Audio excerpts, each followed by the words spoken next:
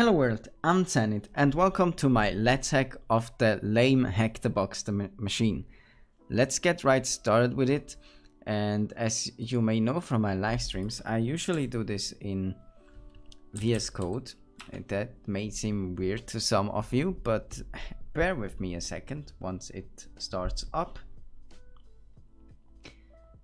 We can use VS Code to have a neatly organized workspace with all the logs and all the notes and everything, so we can later create a report out of it if we wish to. So let's create the directory for our lame challenge. Let's call it lame, and then just open this one in here somewhere. It should be here. Perfect. Let's save all the changes on this other challenges and trust the authors of this one, which is me. Create a new file. Let's call it notes.md. This is the file where we can put like all the notes that we gathered throughout this challenge.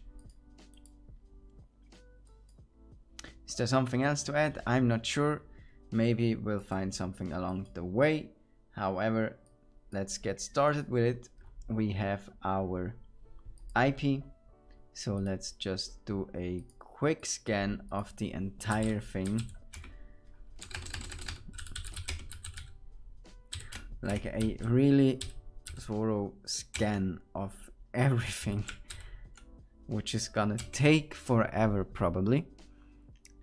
Do we need something else? No, we need the IP. So luckily for us, we already know that one. So we don't have to do a host discovery. Let's do a full scan. We don't care about being noisy. We could even do it faster, but for now, let's just run this one. Now, in the meantime, while this one is still waiting, we can check out already if it has some form of web interface, web site, something going on there. It doesn't really look like it. It's loading. It's taking pretty long to load up. Maybe because of the VPN. I'm not sure. Let's try it in here where we have all our stuff. Let's run this. Maybe in here we will find something. We can also just try a quick nmap scan of port HTTP and HTTPS of this machine to find out if it even has a website. Let's come on, let's first ping it to make sure that we even can access it. Okay, it looks fine. We have access to the machine. We can ping it. We're in the same network. Everything is like it's supposed to. It doesn't look like we have a website open though, which is pretty weird because if we take a look at the challenge description, the name is injection and CMS exploit.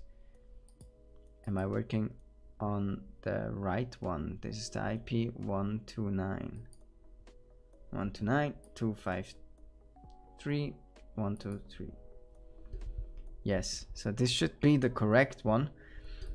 I'm not sure what content management system they're using without having a website, but that's what our full huge scan is for. We can at the same time just run an nmap scan, a quick scan so to speak, with that IP, and of course I now copied the URL so we always get the URL, but we can run it with the IP and check out if we find some of the most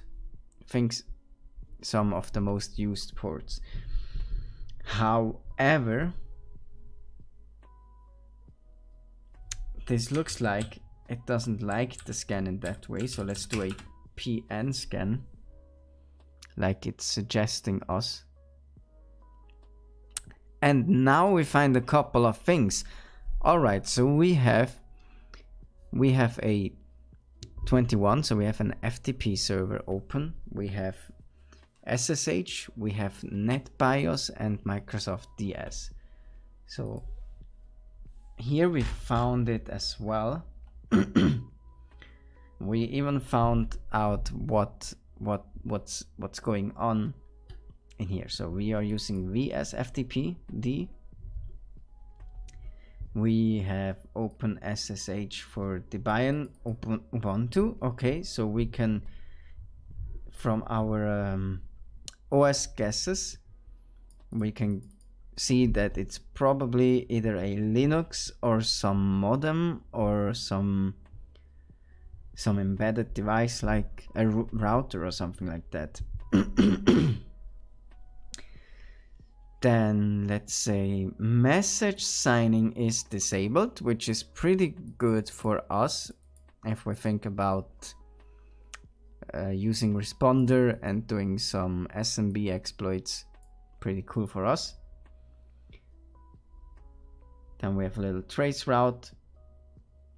We can directly hop to it. All right. Then here we have another port that we didn't see on the top 1000, which is this dist CCD. Now this is the only one I actually have no idea what it does. So let's first of all let's grab this entire thing with the command and type in a full scan, so we have it in our notes when we want to come back to it. We also have it in here and in here. Now this XML is pretty neat because now we can essentially run searchsploit and pass it this file, the XML file, and just put the entire let me rephrase this. So we have searchsploit, we pass it the full scan and it finds the exploits for this scan. Now let's save this into a exploits list. Then we can take a look at this one. It looks awful in here, but it's just for our note keeping.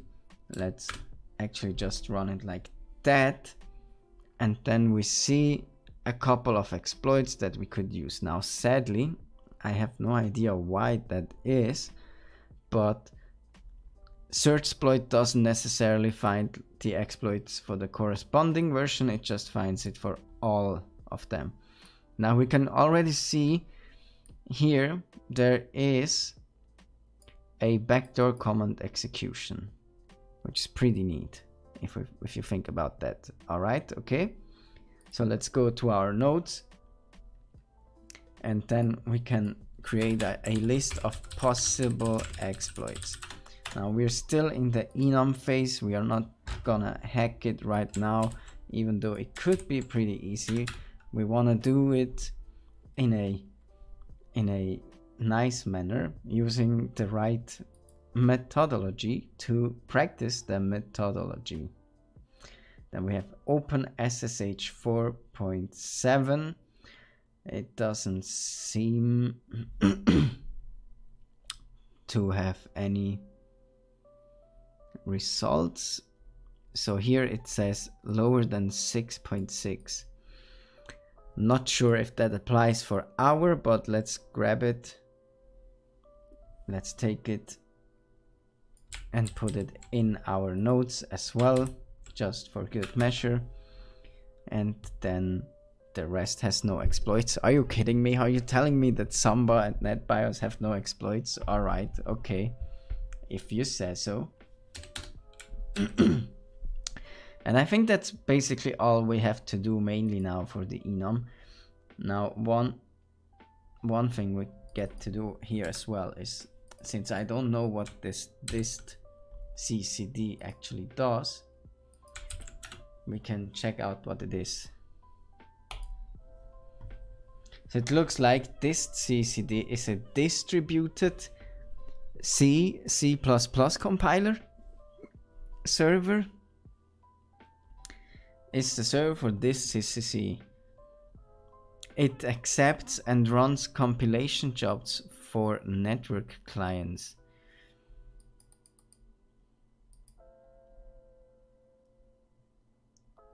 That's okay.